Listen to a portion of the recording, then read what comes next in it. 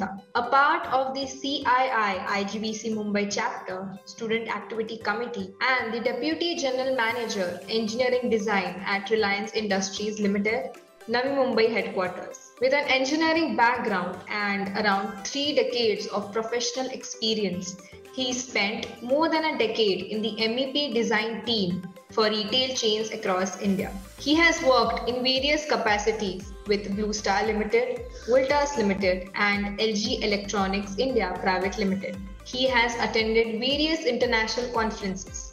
Mr. Bhavesh is a part of the Smart City Guidelines Technical Committee formed by CII IGBC. It has membership with ASHRAE, ISHRAE, Indian Plumbing Association, founding individual member of AMCA India, Refrigeration and Air Conditioning Traders Association, Institute of Indian Interior Designs, etc. He is actively involved in IGBC Platinum Rating certification for Reliance projects and is a winning team member from Reliance Industries Limited of Quality Circle Award. Today, Mr. Bhavesh will talk about the HVAC system for green and sustainable buildings.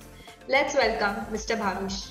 And I sincerely thank Mr. Anish Kadian, Ashish Rakheja, and Preeti. Of course, whatever I would like to speak, they have already talk about these things. Basically, I second what Mr. Kadian has said about the space for maintenance, the filter cleaning, schedule of maintenance, chiller, water, even you need to maintain the quality of water also. So I second what Mr. Anish has said. And of course, Mr. Ashish Rakheja, he is always an evergreen person. So I second whatever the IGBC about the green building standards and what he said. And of course, the maintenance, what Preeti has said, I always second. So to all, I support all my fellow speakers have said. Now I will talk about the real activities to be carried out for energy efficiency for the sustainability on HVAC part. Now when you select the chillers, when you select the HVAC system, it has to be definitely eco-friendly with the ozone-friendly refrigerant. That's called the non-CFC refrigerant. Okay, and generally when you select maybe for the bigger chiller plant, it should be the IKW or the kilowatt per ton should be. Nowadays you got a better energy efficient chillers with 0.4, 0.5 or maybe 0.6, 0.7 kilowatt per ton. We also need to use about the variable frequency drive for all the HUs. How to optimize the energy consumption. When Mr. Ashish told that energy and water, whichever country you go, always the energy and water is very much concern of all the end users, as I said, even like us. So we need to optimize the energy conservation by using the best energy efficient system available in the world rather. And of course the water is also very important, because water, we should touch upon water also. Tomorrow going to be a very much water crisis across the world, maybe across the India also. So the VFD for the chillers we used to give, primary secondary pump sets we always used to give. Then selection of ducting, when air and the sheet metal ducting is used for distribution of air to the respective areas. So basically generally we always select the low pressure ducting and low pressure piping. We may need to have one size higher ducting or one size higher piping for maybe chill water and condenser water.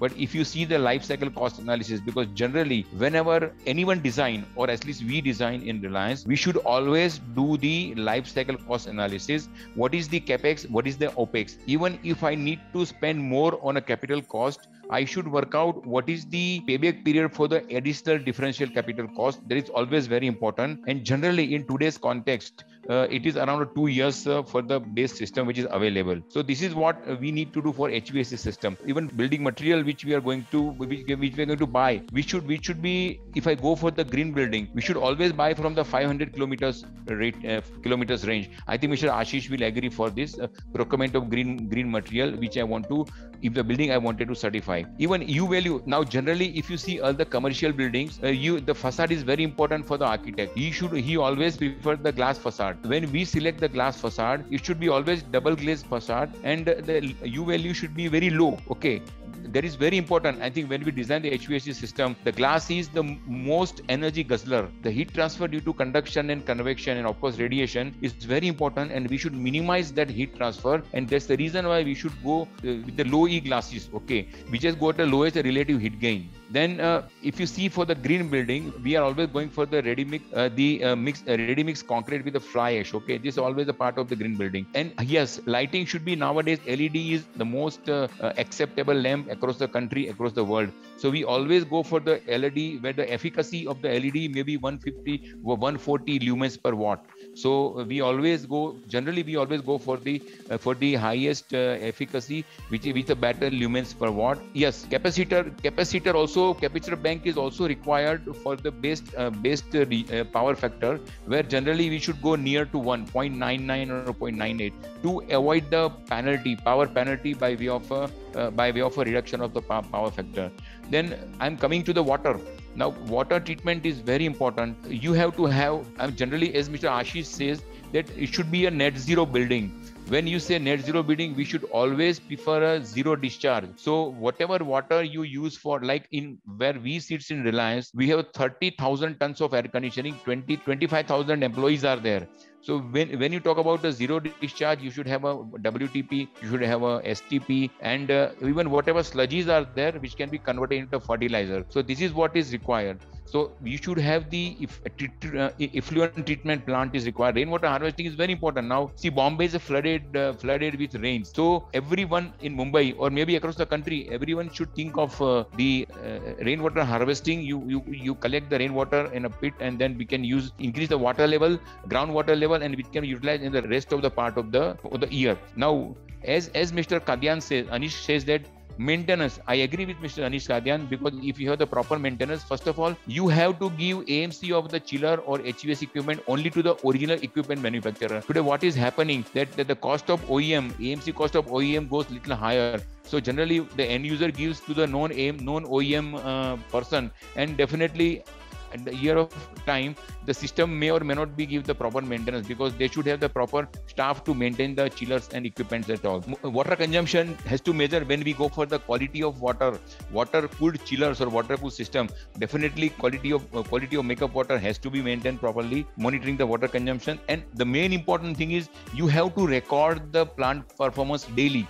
Nowadays, lot of building management systems are available from the reputed companies like Honeywell or companies are there. So we should also have that type of system, so that at least you can see what is the performance of the machine today and what was the performance the same day last year. So you can very well work out that last year my performance was this, today my performance is this. So I can very well take the action for maintain or upkeeping of the plant. And main important thing is training to your technical staff is very important. If you train the person with respect to the chiller, with respect to the OEM, with respect to the maintenance, definitely you will have a better output from all the persons. So I think for HVAC point, this is what I wanted to say. You should have STP plant, even in a big premises, biogas plants are also there. HVAC chiller, you have, as I said earlier, selection of high efficiency chiller be required, VFD for AHU, selection of low pressure ducting and all. So basically, to have a proper maintenance, efficient maintenance, and maintain the water quality of makeup, water quality of chiller or air conditioning system, you will be definitely have use the chiller till the life of the machine. See, today in Reliance Industries at Navi Mumbai, where we see it, the chiller installed in 2004. Today is it 2022. Still the machines are giving the best efficiency. We have the centrifugal chiller. So ultimately, if you have the proper maintenance, you can definitely improve the life of the machine. This is what I want to say. There are lots of things to be said for operational efficiency and all, but I am sure that within 10 minutes time given to me, Rajeshwari and the team Thermal Control Magazine, I am sure I have told what best I can say. Thank you very much.